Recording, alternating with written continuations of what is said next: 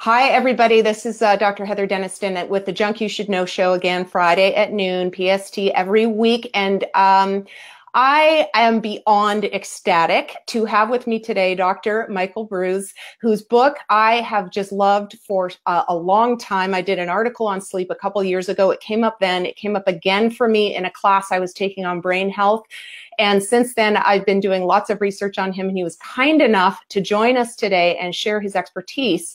And Dr. Breus is a unique individual because not only is he a obviously board-certified psychologist, but he is a fellow and a diplomate in two programs which only 169 other humans on the planet hold. And he has also had the pleasure of joining people like Dr. Oz, Oprah, Katie Couric, CNN, all sorts of great, talented shows where he has joined people and just talked about the subject of sleep, and now the subject of when. And the power of when is the title of the book. We're going to talk about that today, but I want Dr. Breus to just share a little bit more about his background and how you first got into sort of the sleep industry, and then you got into the when industry, and we're going to describe what that is in just a minute. But why don't you go ahead and share with us? Sure. So first of all, thank you for having me. This is awesome. I love the title of your group, and it sounds like you've got a lot of awesome information out there to give to people. So that's fantastic. Thank you for having me, for sure. And people always ask, did you always grow up wanting to be a sleep doctor? I mean, so there weren't even sleep doctors when I was growing up. Or if there were, they were only in like academic centers and, that kind of thing. So the answer is no. So I have a PhD in clinical psychology, but I'm also board certified in clinical sleep disorders. So I actually took the medical specialty board without going to medical school and passed. And that's why there's only like 160 something of us that have ever done that particular thing. There's actually a lot of sleep doctors, about 6,000 sleep doctors in the United States these days. And it was interesting because when I was doing my residency, there was a rotation in the sleep lab. And I thought, that sounds cool. I sleep, that sounds something that'd be, interesting. I might as well just check it out. And literally, Heather, by the third day, I absolutely fell in love with clinical sleep medicine. And I knew that was where I wanted to be. When you look at traditional psychology, it can take weeks, months, even years before you see any type of treatment gains with your patients. I help people that fast. Wow. It's ridiculous. 24 to 48 hours, and I can usually be giving somebody some level of relief, whether it's for insomnia or apnea or narcolepsy or those types of things. People don't get an opportunity really very often to meet a sleep doctor. And then most people are only ever referred to a sleep doctor if there's a suspicion of sleep apnea. And so for folks out there who may not know, sleep apnea is a situation where your throat literally collapses in the middle of the night and you stop breathing, right? So generally speaking, we like our patients to breathe, right? That's a good thing. It's a good thing. It's a good thing. Hey, we don't like it when you stop breathing at night. No, that is for sure. How many people suffer sleep issues, just say in the United States? What's like the percent of people that have some kind of sleep complaint? Wow. Okay. So if we encompassed all of the sleep complaints out there, we could pretty much say almost everybody. You're looking at probably north of 75% of the population at any given time. If you really drill down, we know that somewhere between 10 and 12% of people have sleep apnea. Roughly 30% of people at any given time have insomnia. Another 15% or so have restless leg syndrome. I mean, you just take those numbers right there, you're already at almost 60%. Yeah, right? That makes sense. Doesn't include the people who've got like light, crappy sleep, poor quality sleep that may not quite fit into a sleep disorder, but still something that they want to work on. Then the bar gets even higher. So it's really pretty amazing to me anyway that sleep medicine as it is right now is really primarily just focused on apnea, narcolepsy, restless legs, that kind of stuff. Really doesn't go much into insomnia or quality sleep, which is really kind of my wheelhouse where I spend a lot of my time. Yeah, and you run into this every day, but patients who are like, oh, I sleep fine. And when you dig into it, they don't sleep fine at all. They sleep commonly, but they don't sleep normally. Yeah. And so it is first an education process and then a solution process. And that's what I have loved so much about The Power of When, your book, is that it divides people into groups that make sense and then applies structure to say, here's how you solve those problems that you and all the other dolphins and bears and wolves and lions have. And so can you tell me, because we talk about chronotypes, and we're going to talk about that, but chronotype's not a new thing, but you have taken it and developed it in such a way that it makes sense to the layperson and it can be practically applied. And so give us a little bit on history of chronotypes and then how you found your 4-part chronotype program. Sure. So it was kind of an interesting evolution. So I've been writing about chronotypes my entire career. I've listed chronotypical and circadian issues for people since my first book back in 2004. I've actually written over 80 different blogs just about chronotypes over the course of the last 10 years. So it's not a new area for me. But what was interesting is my first book was really kind of a how to do it yourself, fix your sleep book. The second one was all about sleep and diet and how does sleep affect the metabolic system and why is that important? If you're trying to lose weight, why is it important to have good sleep? And then what I started to discover was that some of my patients really had some pretty atypical chronotypes. And so to give everybody the idea, what is a chronotype? So many people have heard the word before, but in fact, you do know what chronotypes are. If you've ever heard somebody called an early bird or a night owl, those are chronotypes, right? And so once you kind of think about that, then you say, okay, well, what else could there be? So back in the 70s, a group of people, Jim Horn was one of the big ones, they developed this scale called a morningness eveningness scale, right? And that was kind of the first idea of early bird, night owl. And then you go to into the mid 80s or so, and people said, well, there's got to be somebody in between. So they called that person a hummingbird, right? So we had early bird, we had hummingbird, we had night owl. And people thought it was kind of interesting, but they didn't really apply this conceptually at all, really. People might take a test if they're doing a shift work position and find out, okay, I'm a night owl, so shift work might be a good idea for me, as opposed to I'm an early bird, I probably shouldn't work on the night shift. We've seen some application there, but one of the things that I thought about is this is a genetically derived situation, right? So when you look at the genetics, it turns out that the period 3 gene in particular is one, and the length of that gene determines sleep drive and circadian consistency. And so once you kind of get that idea going, then you start to say, well, what other genetic factors that have to do with sleep could be out there? And of course, one is insomnia. And so what I contributed to the vernacular and to the idea here is, yeah, you've got early birds. Yeah, you got people in the middle. Yeah, you got night owls. But what about insomniacs, the sleepless bird, if you will, right? Yeah. And that's kind of what I came up with. And so then I said, well, I'm a mammal, right? I'm not a bird. And I don't relate to birds. So I'm going to choose mammals that actually have these similar cycles. So if you look at, so lions replace early birds because lions first kills before dawn. That's kind of that typical creature. And by the way, early birds, or what I call lions, make up roughly 15% of the population. Okay. These are my COOs. These are my kind of type A personalities. They like to make a list every day and go from step 1 to step 2 to step 3. They get up very, very early. 4:30, 5 o'clock in the morning is not unusual for a lion. They could get up as late as 6, but that would be sleeping in for some of these people. Right? Then in the middle are bears. So bears are my solar sleepers, and in real life, bears wake up when the sun comes up. They go to sleep when the sun goes down, kind of in the middle type of thing. Bears make up roughly 55% of the population. I mean, 1 in 2 people is a bear. And I got to be honest with you, it's the best to be a bear. Yeah, and I'm a bear, and I agree with you. And when I finally read that you said it's 55%, I'm like, oh, that makes sense. The lion, the dolphin, the wolf are kind of the outliers, but they have such a specific caricature. Almost all of us can go, oh, I know a dolphin, or whatever. So continue. I want to hear more about this. So bears are kind of my extroverts. They're the people that get stuff done. They're very gregarious, very friendly. They're the people who are, buying drinks at the bar or having people to their home for dinner, that kind of stuff. And they're very, very social creatures. And really the world works on a bear's schedule. Like working 9 to 5 is perfect for a bear, but for a lion, it stinks. Right, because lions, they're up at 4:30 in the morning. They're ready to hit hit work by 5:30, 6 o'clock. Whereas the rest of the world is barely even getting up at that time. The next are the night owls, or what we call a wolf. Now, I am a wolf. Never go to bed before midnight, ever. Wow. It just, I haven't my whole life. It's just not something that I do. And it's kind of funny because my wife and I are both wolves, and we didn't know it.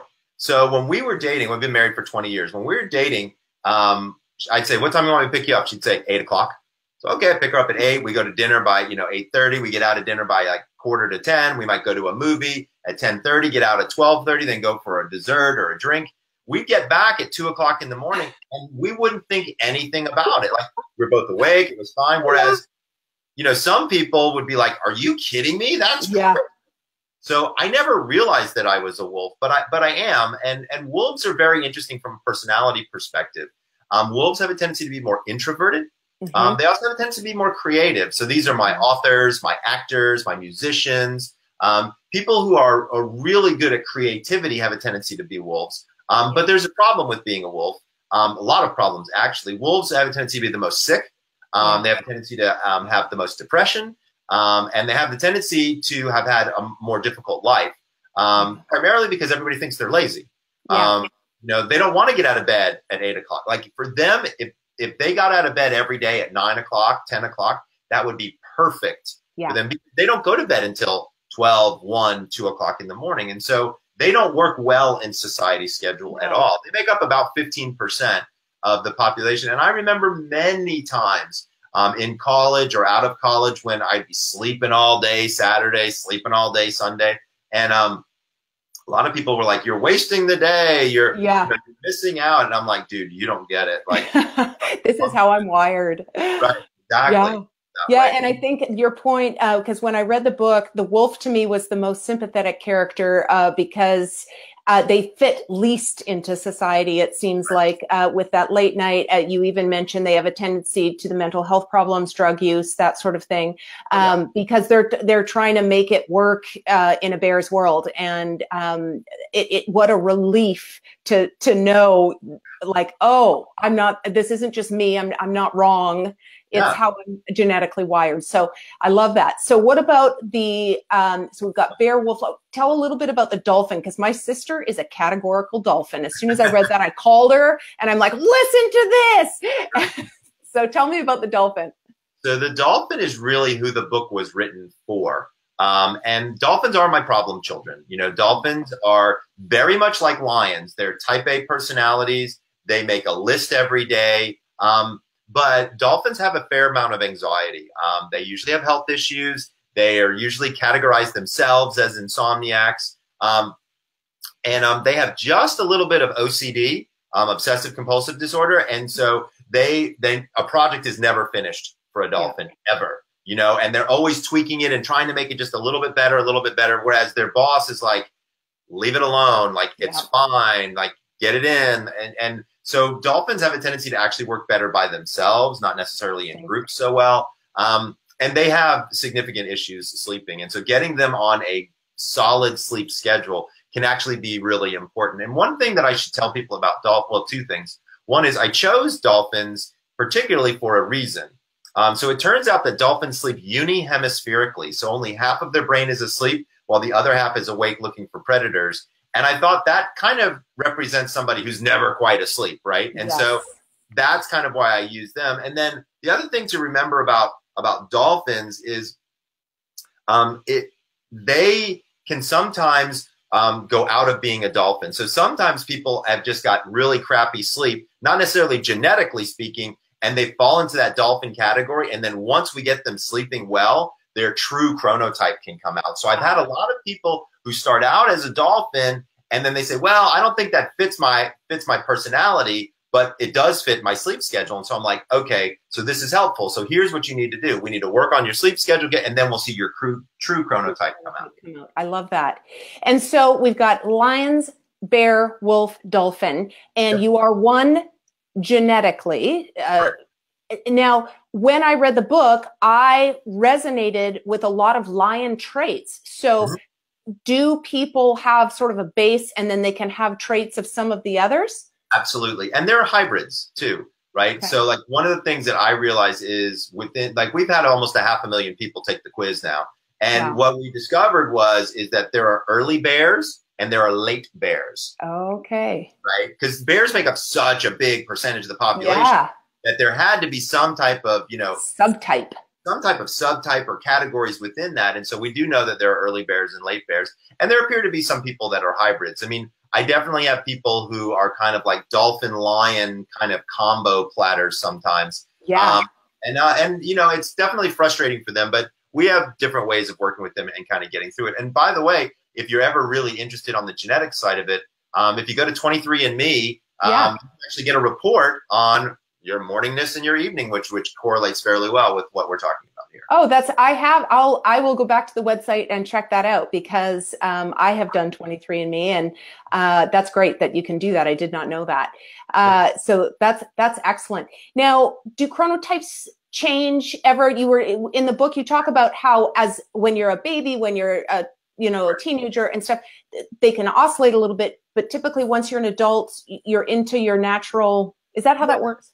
Yeah, so roughly around age 20, you kind of settle into one chronotype. And look, anybody out there that's got a teenager, they're a wolf. Okay? Yeah.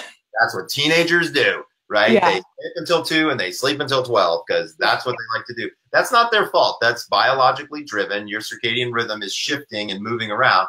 But once you hit about 20 years old, it kind of locks and loads. Then things seem to change again around age 50 or so. Okay. So I just turned 50 this year. And I'm actually starting to notice myself getting up earlier than I normally ever would have done before. Even though I'm still going to bed pretty late, I'm getting up earlier and earlier. So I'm feeling that shift myself quite a bit. But, as we get older, people have a tendency to move into one of two chronotypes, either become a lion, so an early morning person, or a dolphin because of medical complications and medications and things like that disrupting their sleep. Yeah, that makes total sense. And we can see that in our senior population. They tend to get up early. They don't sleep well. They sleep for only a few hours a night. So that makes sense. But the large portion of the population you're describing is between 20 and 50 or 60. And that's where we really want to focus on the perfect day that you bring up in the book of once you know your chronotype, then comes that power of when that we can design a day based on our chronotype and be more productive, more happy, better relationships, so many things. So can you talk just briefly about the perfect day idea that you developed based on each of these mammal profiles? Yeah. So once you figure out what your profile is, the big question is, well, Michael, who cares? Right? Like, okay, I'm a dolphin. Okay, I'm a bear. That's fun for about 10 seconds. What do I do with that information? Right? Yeah. And so if you think about it, so let's take the extremes, right? Let's take a lion on one side and a wolf on the others. Remember, lions, early people waking up at 4:30, 5 o'clock, wanting to go to bed at 8, versus night people who don't want to wake up until 10, let's say, and go to bed at 2, right? Yes. So when somebody wakes up at 6 a.m., okay, here's what happens from a hormonal perspective: is melatonin turns off and cortisol and adrenaline turn on, and a whole host of processes occur to start your day. For you to be able to get up, breathe, all these different things that you have to do. There's a lot of neurotransmitters that are now at work once you're awake and started. That's a very predictable schedule, okay? Yeah. In almost all humans, it all happens roughly at the same time. After they wake up, you hit these peaks and plateaus throughout the day, then you go to bed. But if you wake up at 5 a.m. versus 8 a.m., there's a big spread there, right? Yeah. Some people are ahead of you by 3 hours roughly. Yeah. That's where it gets really interesting. And so what I did was I looked into the medical literature and said, okay, we now know that there are certain hormones that we need to do just about anything. So sleep, eat, exercise, fall in love, ask your boss for a raise, whatever.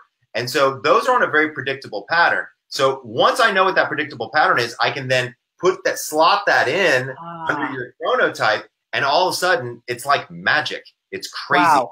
People start doing stuff at different times. And all I'm saying is, I'm not saying don't do something. I'm just saying do whatever it is you want to do at a particular time, and you will find that you're actually better at doing it. Well, I love that, because you even talk about conversations with your kids, when to have sex, when to call a friend, when to work out, when to eat. I mean, there is hormone impact on all of those different activities. And if you choose correctly, then the outcome may be much better than it would have been originally. Absolutely. So yeah, which is so great. And so let's just take an example of fitness, being that that's sort of my wheelhouse, fitness and nutrition. And so as far as chronotypes go, I'm a bear. When am I supposed to work out? So it depends, right? So As an example, if you're like, I'm a runner, right? So if you're a runner, right, then you first thing you have to decide is, are you running for fat loss? Are you running for fitness? Or are you running for performance? Right? Those turn out to be three very different things, right? So as an example, if you're a lion and you're running for fat loss, you're going to actually want to run fairly early in the morning on an empty stomach, not on a dehydrated stomach. Let's be very, very clear. I don't want people out there not hydrated and running. And remember, sleep is a dehydrating process. Yes. People lose almost a full liter of water every night just through the humidity of their breath, right? Yeah. So they're going to want to work out early, probably within 30 to 60 minutes of them waking up, right? Okay. But if you're a bear, you're not even up. That's not for you. So then you would probably be you might go for a run if you're trying to lose weight at 8. Whereas if you're a wolf and you don't get up until, let's say, 10, then you're not going to work. You see what I'm saying? Like, yes, you stagger it like that. But let's say you want to run for performance, right? That's a little bit different, right? So running for performance, you're actually going to want to run later in the day, closer to when race time would be, right? So if, let's say, you're doing a 5K on the weekend and the race starts at noon, then you want your body used to running at noon, because then your body knows exactly what to do. Energy expenditure, things like that will occur at that level. Again, letting your body know what's going to be going. Yeah, so it matters. It matters so much more than we ever thought. So I'm sorry, I interrupted you. What were you going to say there? No. I was just saying that it's really interesting. And first of all, wolves hate to run. So opposite for me, because I seem to like it. Wolves hate to exercise. Like, we don't like to do any of that kind of thing ever. But I found that it's a great stress reliever for me, and it's good for my health. So I'm in the gym almost every day, and I'm running almost every day, and I like it. But wolves characteristically hate exercise. Then you could look at it not necessarily from a running perspective, but from an anaerobic perspective, right? So weightlifting, right? So weightlifting has a very different rhythm, because you don't want to weightlift early in the morning, because it's a great time to get injured, right? Because your muscles aren't warm, your tendons aren't a little stretched out. And a lot of weightlifters aren't stretching before they lift weights, but they should be. So you really want your body to have been up and around for about an hour and a half or 2 hours before you start hitting the gym really hard, because then you can avoid injury. Also, from a performance standpoint, it's going to be different there as well, because you need a different kind of energy. Don't get me wrong, it's all glucose. But at the end of the day, you need explosive energy versus a regular cardio kind of clip, if you will, in terms of energy expenditure. So, and I'm not trying to make it too complicated here. No. The good part here is, in the book, once you know your chronotype, you just go to that chapter, and all of these chapters are super short. They're 3 pages. And you say, I want to run, or I want to practice yoga, or I want to do a team sport, or I want to do, anaerobic exercise. What's my time? And you figure it out. I will tell you one caveat that I have learned about bears, since you are a bear. Yes. Is even though you might perform better, for example, with weightlifting or running, if you did that a little bit later in the day, if you're a bear and you don't exercise in the morning, you're probably not going to do it. Good point. Oh, very, very true, sir. Yes, that's very true. I've always said to both myself and my clients, because I thought it was true for everyone, is, get it done at the beginning of the day, because it's so much less likely to happen. But for us bears, because we get, start to wind down, sometimes it's just not going to happen. That's right. And that's one of the reasons why I think wolves don't rarely exercise, is because they hate mornings. Yeah. And then once their day kind of kicks into gear, they're just playing catch up almost all day. So it's really hard for them to get an opportunity to work out. Sorry, wolves. It's a tough designation, isn't it? But the good news is there's lots of solutions in the book. And what I like is, when you say, I'm not trying to make it complicated, it's not complicated, because once you see the wake up time that is optimal, everything falls from there. Exactly. And so it's as simple as figure out your code, take the test on Dr. Breus's website, and we'll show that website at the end. Take the test. Once you get a couple nice emails from him giving you a little bit more detail about your particular mammal, and then get the book, because I first did the test. I got the information about the bear, but then I'm like, oh, I need to know more, because there is so much more detail in the book, and it's great. And like I said, I read from cover to cover, because I could immediately identify a person in my life who was each of the other, and it helped me understand them better. So that was super helpful. Um, the funniest thing, Heather, that I wasn't expecting when I wrote this book is it's turned out to be a communication tool more than anything. I thought I just found like this cool thing that I was going to teach everybody some cool science, and maybe you'd be a little bit more optimal in what you do. But what I discovered is this is a real communication tool. Like people, like I save marriages with this thing. Like it's and that is not an overstatement, because you refer in the book, you talk about how you and your wife are both wolves, and that wolves actually do well together when married, and that wolves with another mammal sometimes has a hard time. And if they can read about this and understand each other better, it absolutely makes sense that it would be incredibly great communication tool. So thank you for that. It's amazing when you put something out into the world and you have a limited expectation of it, and the world uses it for something so much bigger than you ever anticipated. So congratulations on that.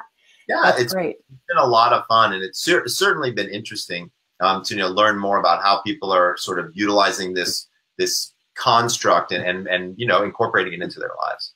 Yeah, absolutely. I love it. So what's next for you, doctor? You're in LA now. You've got a practice there. Is that correct? Yeah, I'm actually starting a practice here. I don't have one yet, but I'm starting a practice here. I've just been kind of crazy busy. Yeah. We have a new supplement that's going to be coming out soon, so I'm excited about that. I do a lot of interviews. I work with a lot of companies, and I do a lot of lectures, so it's fun. I mean, I've really definitely enjoyed not so much lectures on the power of when, actually not really very many, but more on sleep stuff. So lately I've been doing more lectures on what I call sleep for peak performance. So we understand, like, so once we know your chronotype, then I can help develop an entire program for you. So I do a lot of work with like Fortune 100 CEOs and those kind of people to educate them on like, okay, dude, you're in an airplane, 3 days a week, you're not working out, you're eating steak every night, and you tell them you don't feel good. Well, I think there's a lot of things we can work on here. And so, yes.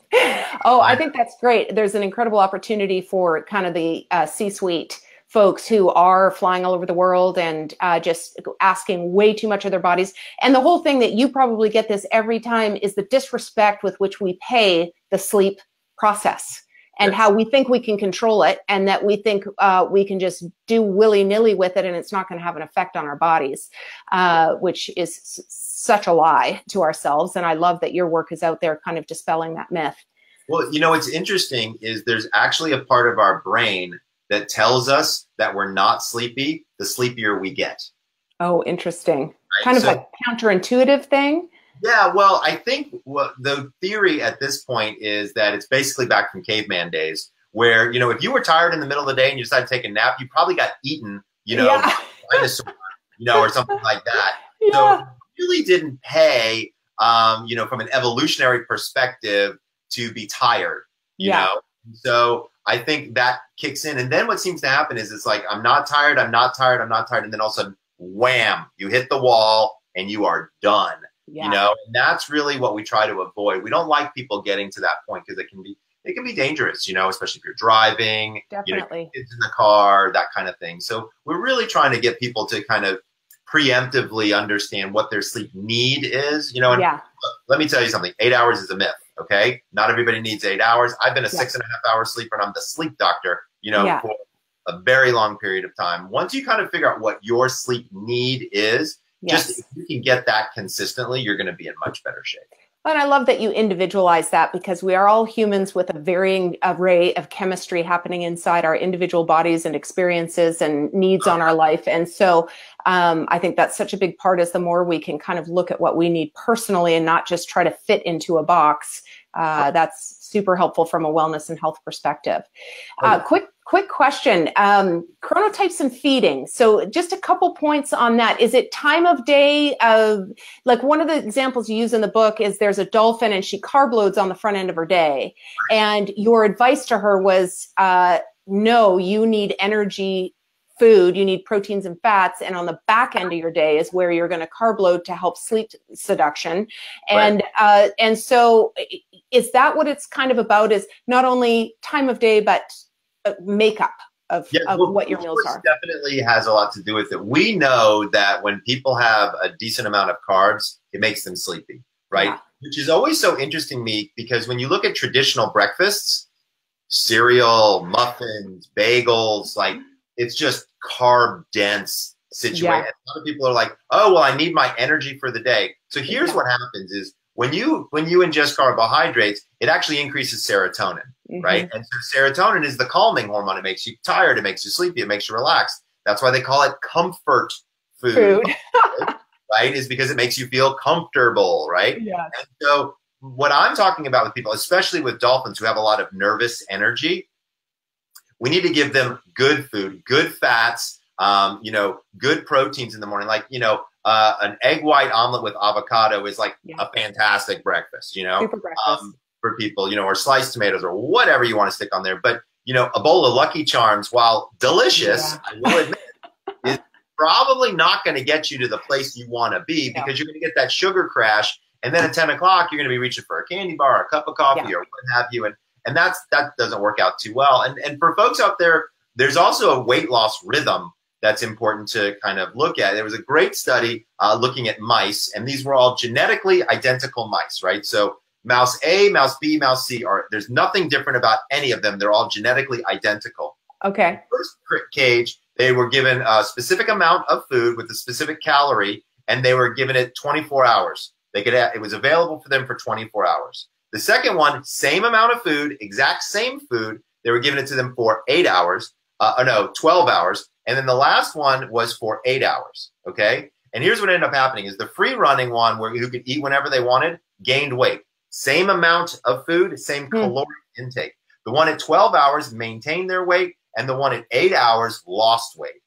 Wow. So it's pretty amazing. But if you can push your food intake to a particular time frame, I'm not saying it doesn't matter what you eat because that's obviously not true. Yeah.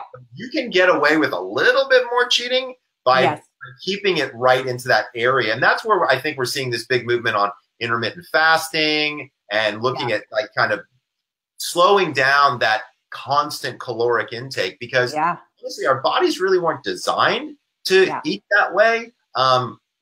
And the availability of processed, gross, nasty stuff out there, it's just too easy to get that in. And then once that kind of gets into the system, it makes it all a big mess. Yeah, that's so true. I just was attending a lecture with Dr. Pam Peake on time-restricted feeding, and she profiled a bunch of that work. And it is fascinating. I've always been a grazer. I've always been an advocate of, eat every couple of hours. But boy, my mind is shifting on that. And was not aware of that study. It's very interesting. And it does make sense. And I've seen it in clients who have employed time-restricted feeding or intermittent fasting that just energetically, cognitively, weight-wise, things just seem to go better when you're doing that. And we don't die because we waited an extra 2 hours to eat. In fact, sometimes we do better. And even like you said, working out fasted but hydrated can have an incredible effect on weight loss. So, for sure. Right? It's very powerful. So that's wonderful. Well, Doctor, thank you so much for joining and sharing your expertise with the viewers for the Junk Show. And I'm just so appreciative of my being able to meet you, actually. So thank you for that. And if you'll stay on just for a couple minutes, we'll sign off, and I will make sure to put all the links below to your website and to the test and all of that, because it's really important that the viewers follow up on this great information and get their test done and figure out who are you, what mammal are you, and what does that mean, and continue on and learn more about that, because we just function better in our lives when we do. So thank you so much, guys. We'll see you next Friday at noon PST on the Junk You Should Know show on the Well Fit and Fed Facebook page. And I look forward to continuing to share with you. And Doctor, thank you so much. And we will definitely be in touch. Stand by. Thanks.